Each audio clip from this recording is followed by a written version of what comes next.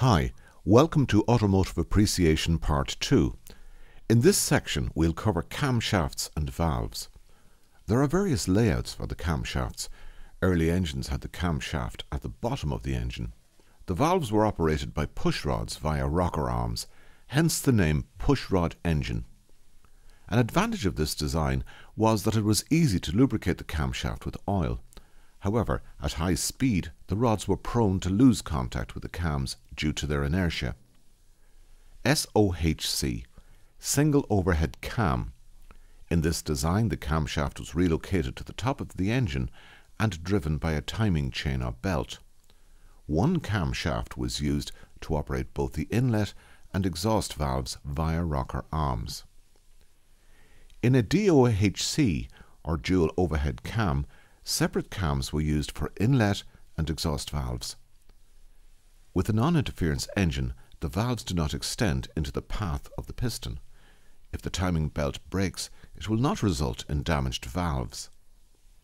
With an interference engine, the valves extend into the path of the piston. If the timing belt breaks, it will result in damage to the valves. Valves are used to allow air enter and exhaust gases exit from the cylinder. They're opened by the lobe of the camshaft and closed by spring pressure.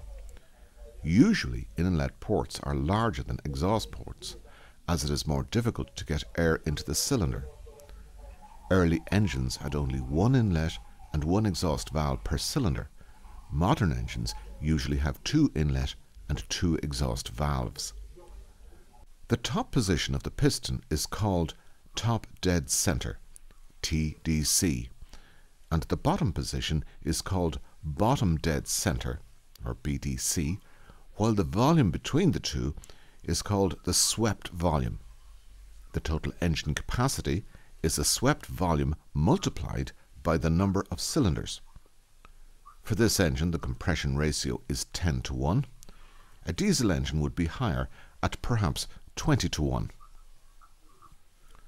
Initially, one might think that on the intake stroke, the inlet valve should open at top dead center and close at bottom dead center. Similarly, with the exhaust stroke, the exhaust valve should open at BDC and close at TDC. If we look at the inlet valve closing at BDC, we see that a flow of air is blocked behind the valve from entering the cylinder. It would be much better to delay closing the valve until the increasing cylinder pressure stops the flow. Then we get more air into the cylinder.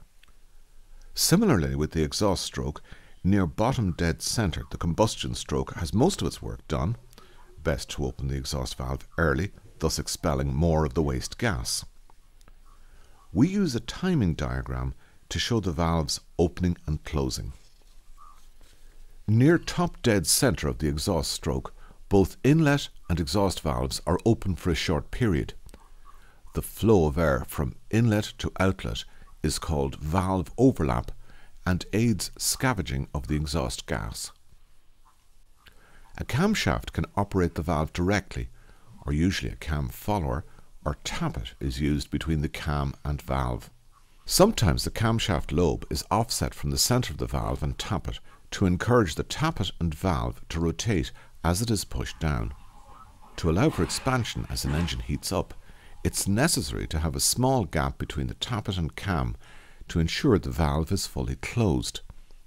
Note the area around the exhaust valve is the hottest part of the engine. A further development is the hydraulic tappet. This tappet is extended by high pressure oil through a non-return valve. The tappet will occupy the available space between the cam and valve, thus eliminating any noise as the cam strikes the tappet.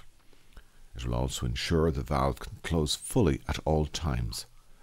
As there is always a small oil leakage from the tappet, this will allow it to retract as the tappet heats and expands.